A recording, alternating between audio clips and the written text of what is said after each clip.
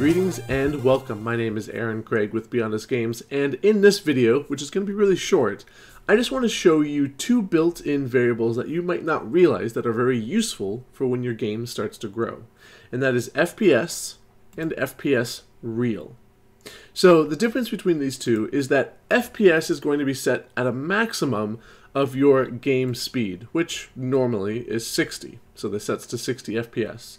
And FPS is going to be checking to see how many steps per second are actually being completed up to the maximum of the room speed. So if you set your game speed at 30, this number will never go beyond 30. If you set it to 60, it won't go past that. But it might go under if you have too much going on in your game. Now, FPS real, on the other hand, is how many CPU steps that GameMaker Studio is actually completing, and it's going to be way higher than anything that you see before. So we actually can just take this right here, this draw text, and copy that. So I'm going to go back into a little project I'm working on. I'm going to draw the text of FPS real, and we're going to do draw text 3264 of current FPS. So this will be a little bit different. So we have FPS and then FPS real. I'm going to go ahead and put real here and run this, and you'll see right away the two numbers are vastly different. So up here we have the FPS real. So my game at my computer is running what looks to be between 3,000 and 5,000 steps per second, even with everything I've got on the screen here, which isn't very much. The current FPS is what the game is really running at because we've set it to 60 FPS, and that's the max that that's going to check out at.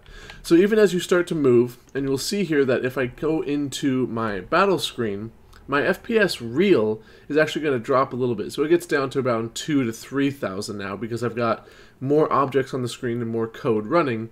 But my current FPS doesn't change. It is still a silky smooth 60 FPS, at least most of the time. So this is very useful, and it can help you when you are building your game and it starts really growing and you've got lots of code and lots of objects and you want to see how well is my game actually performing on my system.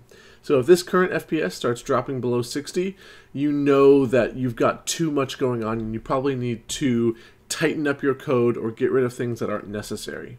Now this FPS real, you can also see inside of the debugger. If you press F6, you can open up the debugger and look over here and see that this is the FPS real as well, and you can see that it has an average and where it's currently at. And that can be very useful as well, so you can just see that all the time inside of the debugger. But that's all I've got for you. Nice, quick, short, and hopefully helpful. So, thank you for joining me, and as always, have fun making great games, and I'll talk to you later.